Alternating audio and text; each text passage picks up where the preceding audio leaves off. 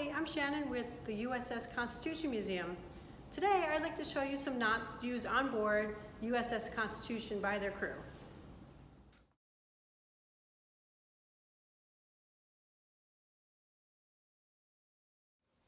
The reef knot is the basic knot for binding down an object. It is also known as a square knot. It's best known for tying the neckerchief on a sailor's uniform.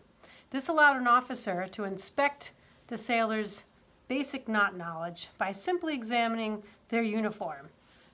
If their neckerchief was improperly tied, how could they be trusted to handle the sails? So, I'm going to show you how to tie a square knot with some rope.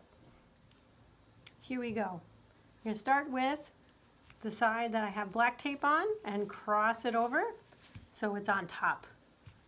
That comes around and under the rope, like as if it's going through a hole and up. And we're going to take that same side with the black tape and cross it again, right here on top, and go through the hole. All right, this knot is good to pull at the same time with both hands. And here you are.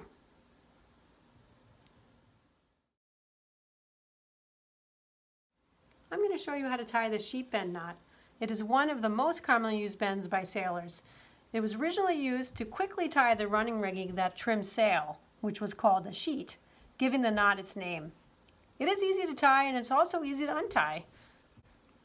If any of the running rigging on a ship needed to be connected to another line, this is what was commonly used. So we have two different ropes. Let's say one is not long enough to do the job, so you can join them together with the sheep bend knot. So we're going to start with this thick rope and make a bite, so it's got a bend right here, like a little loop, all right?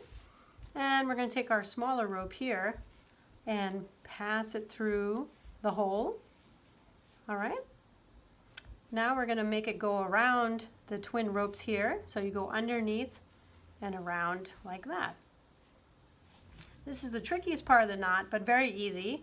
So you want to take this end and go over both ropes, but underneath the bridge. So go under, but over this last rope. Okay? See how it's over both? And you pull together, and you have your sheep bend.